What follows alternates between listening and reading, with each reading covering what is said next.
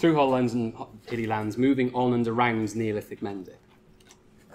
So my research is exploring human movement at two very much contrasting Neolithic landscapes. Firstly, the Mendip Plateau in Somerset, which today's paper will focus on, and the Walton Basin on the Wales-Herefordshire border. Around Mendip, around Mendip, gorges and combes, bless you, offer access between the plateau top and the contrastingly marshy Somerset levels below. Many of you will have been to or know of Cheddar Gorge, which leads up onto Mendip.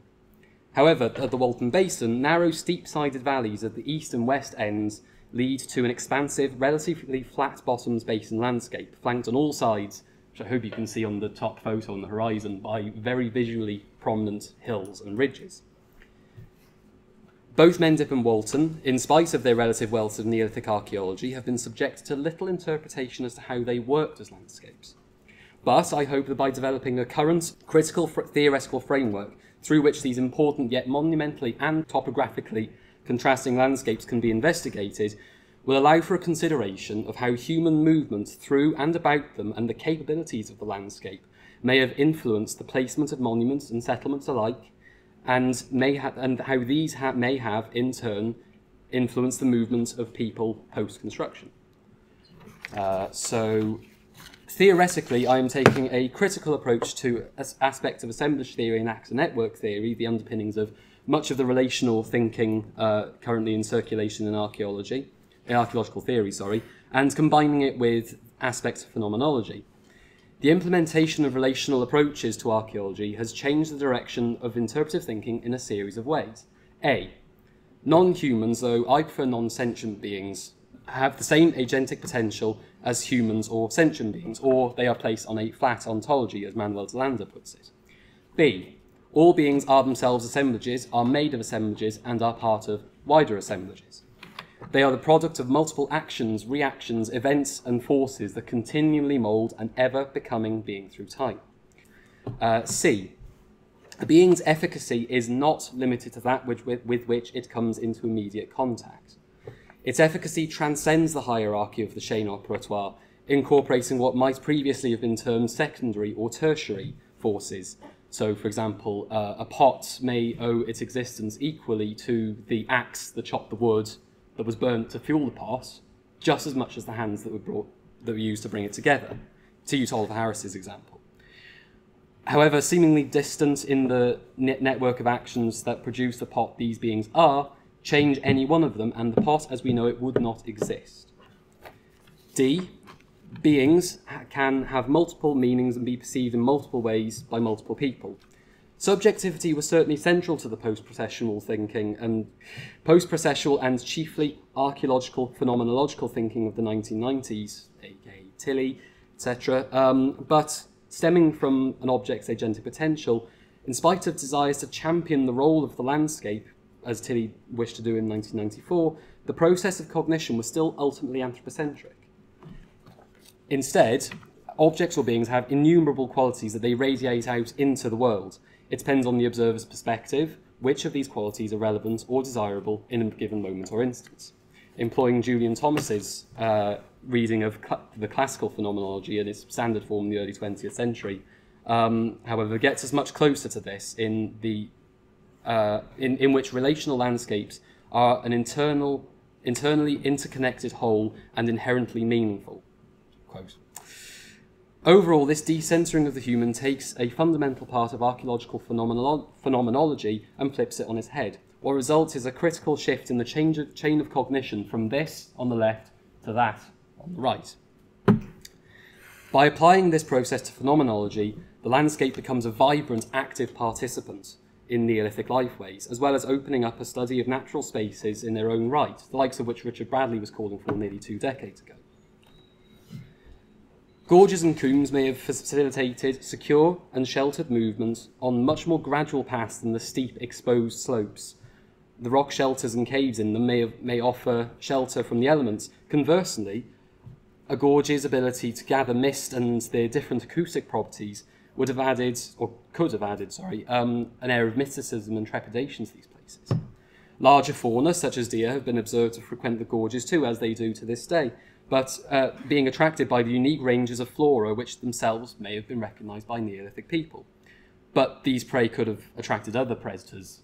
Ridges along hilltops and shallow upland valleys, as in the bottom picture, may stretch into the far distance in specific directions and serve as memorable routeways between separate landscapes and regions. So my research operates at varying geographical scales. Long-distance movements of people, animals and objects during the Neolithic are being considered between my landscapes and those neighbouring them and beyond.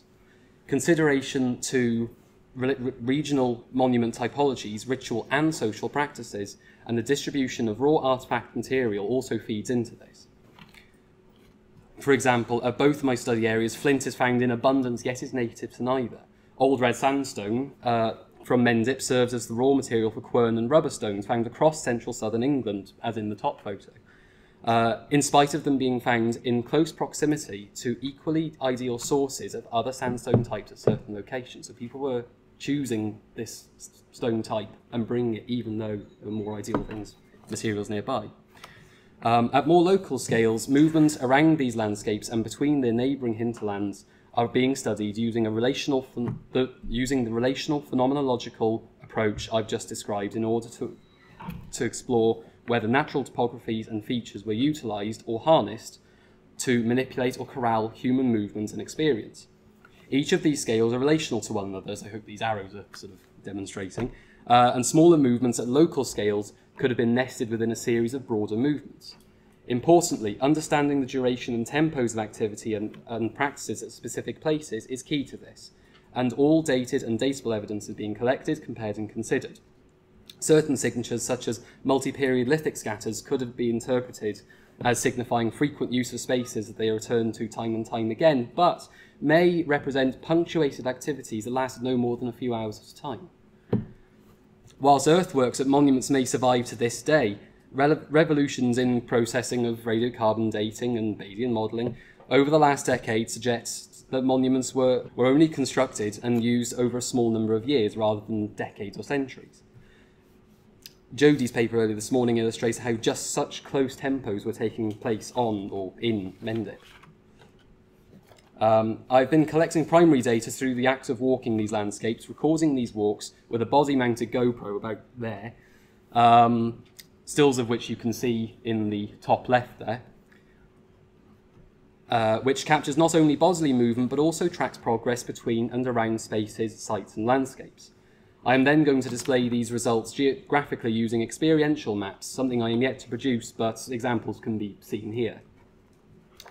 I'll also add that the knowledge of locals, as we all know, can prove invaluable at times. I'm not going to be handing out questionnaires for the public to fill out, but by chatting with locals, you can gather little nuggets of information that may not be written down anywhere, or hearing their own perspectives from their own intimate knowledges of the landscapes. And getting friendly with the locals might also be a way of dispelling any concerns of why a bloke with strange hair is wandering around some private land with a camera strapped to his body. But yeah, anyway. Rising out of the levels and river valleys of North Somerset, a large karst Carboniferous limestone plateau forms the Mendip Hills.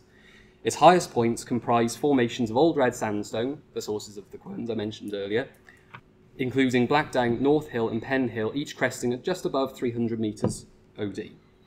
Pollen and macrofossils, together with animal bones, indicate that during the Neolithic, the landscape was a patchwork of open grassland with some acidic heathland on these old red sandstone peaks, and light woodland as well, though some areas, for example the gorges, may have been more densely wooded, and overall this is a very similar landscape to the one that we know today. Its slopes rise sharply and dramatically on all sides, cut by gorges, as I hope you can see with Cheddar Gorge there, cut by gorges and gooms on all sides, and which I'll argue that these gorges, in spite of the blastings and the rock clearances and the general erosion that they will have been subject to over the last 6,000 years, will not have really changed the overall character of these gorges. As we've already heard this morning, caves and swallets are found across the plateau, and they occur in higher densities in some areas than others. I'll now offer a case study to explore some of these themes, starting at Burrington Combe there, This gorge cuts into the side of the Mendip Hills at its northernmost edge and serves today as a gradually climbing route that leads onto the plateau in the shadow of its highest peak, Beacon Batch, which you can see in the darker red patch there.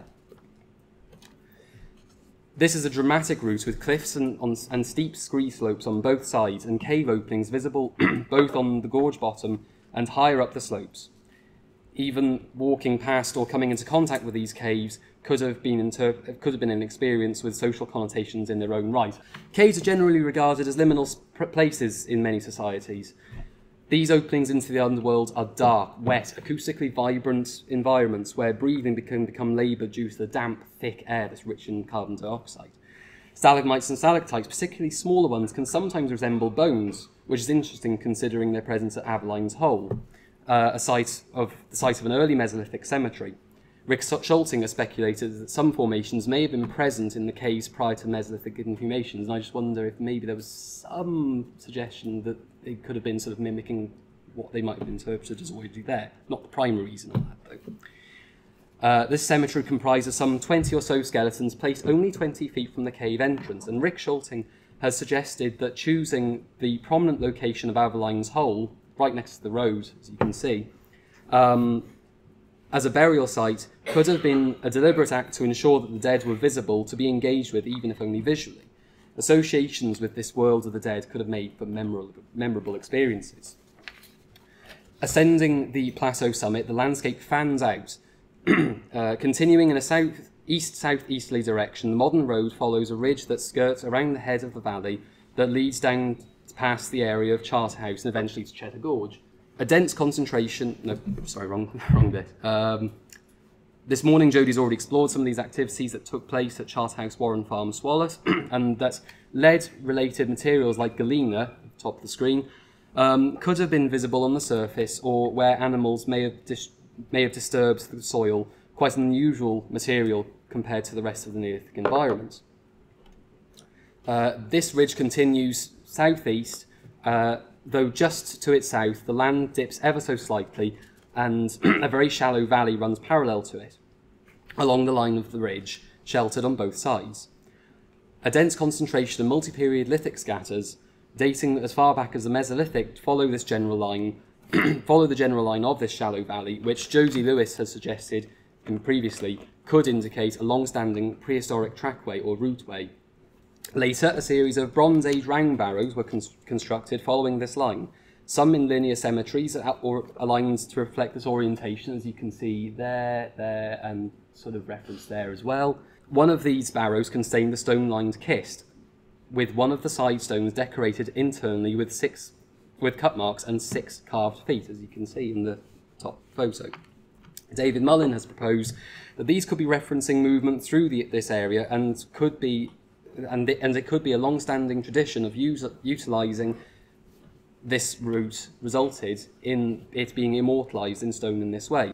To this day, this is one of the main roads offering access to and across the Mendip Plateau, and the Roman road runs parallel to it, though it deviates slightly to the south at its northern end there, where it terminates at the Roman lead mining works and settlement site. At the bottom right, the pretty circles are aligned on 4 middle Neolithic henge-like enclosures, henge-like in that they have external ditches and internal banks, rather than the contemporary other way around, straddling a gap between the 2 higher points of land, dating approximately to just after 3000 BC.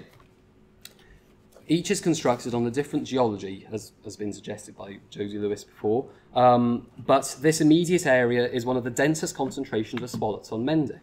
This is a geologically active landscape with swallows occasionally opening up to this day, and they have been known to swallow up tractors overnight.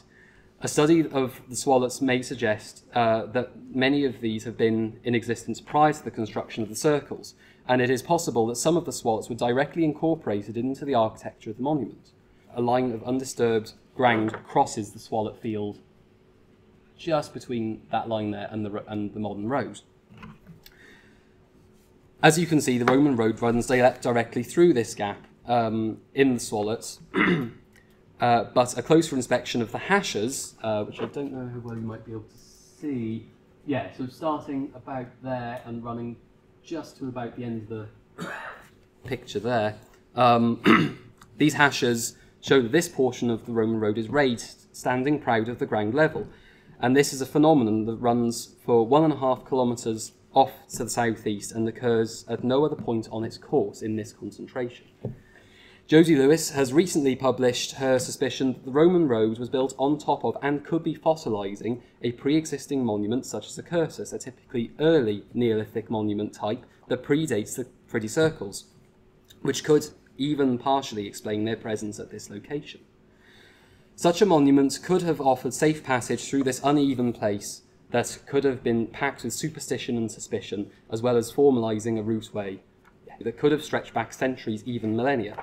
Further, this Roman road continues in an easterly direction before arriving at Salisbury, the heart of Flint country, and as I've already mentioned, Flint isn't natural to Mendip. Could it be that this followed a pre-existing inter-regional route that supplied Mendip with its lithic raw material running along the spine of the plateau? And so to conclude, I know I'm running slightly over, to conclude, there is a general lack of applying relational theory to landscapes themselves, or rather the application of assemblage theory has been applied overwhelmingly to artefacts and not so much to the broader scales that I'm sort of looking at here. I hope that I have been able to offer a new perspective of looking at the landscape of the past. The assemblage that is the active geology of Mendip can cause drastic and sudden changes in topography and create new features, themselves assemblages. Their presence, concentrations and qualities reach out into the world, in turn stimulating human responses in the way that the people constructed monuments, chose where to settle for a night, which places to engage with and those to avoid, ultimately affecting the paths they took or the routes they chose or were led to follow. These movements are operating at multiple scales, from possibly inter-regional journeys to cross-landscape movements to within monument movements and past individual features, all nested within one another. The lay of the land and its myriad characteristics do impact on our sense of place, even in instances where we may not realise. Thank you.